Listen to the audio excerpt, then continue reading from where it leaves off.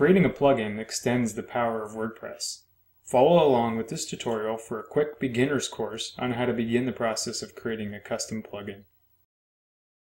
In this tutorial, you'll be introduced to why creating a custom plugin is a better choice over modifying core, theme, plugin, and WordPress files, why creating a custom plugin is generally a better choice over creating custom functions in the functions.php file of a theme, how to install the Pluginception plugin and use it as a very quick, simple way to create a custom plugin, how to start the creation of a plugin and what the minimum requirements are, and how to delete the Pluginception plugin after using it if desired. It is considered bad practice to edit core files of themes, plugins, and of WordPress itself.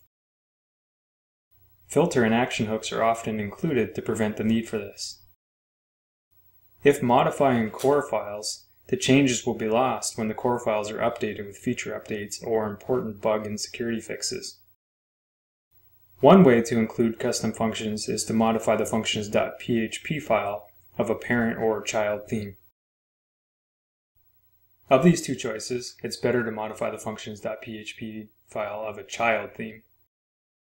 However, if you ever switch themes, the custom functions will be lost. In some cases, though, this won't matter if the custom functions were only used to modify the functionality of that theme.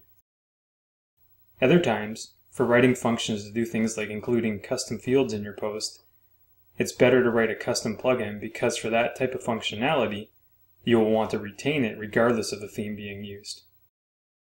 I really like the simplicity of using the Pluginception plugin to create a custom plugin. It prevents the need to interact with the file system using FTP and comes with a template for a basic function. For that reason, I'm going to show you how to use that plugin to create your own plugin. Let's get the Pluginception plugin installed now. To install Pluginception, from your WordPress dashboard, go to Plugins, then Add New. Do a search for Pluginception. Click Install Now, then Activate.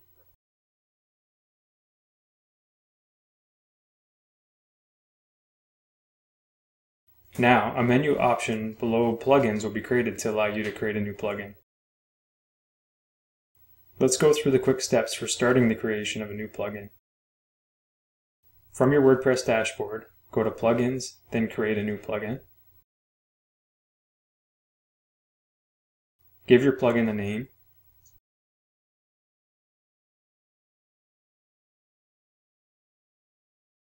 Click the Create a Blank Plugin button. And that's really all there is to the minimum requirements for a plugin. Here you would paste in some functions that may have normally been suggested to use within the functions.php file of a theme. After adding in your functions, save the file to see your customizations in action. When you are done with Pluginception, you may want to delete it.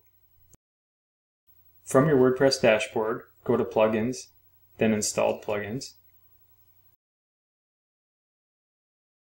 Click the Deactivate link below Pluginception.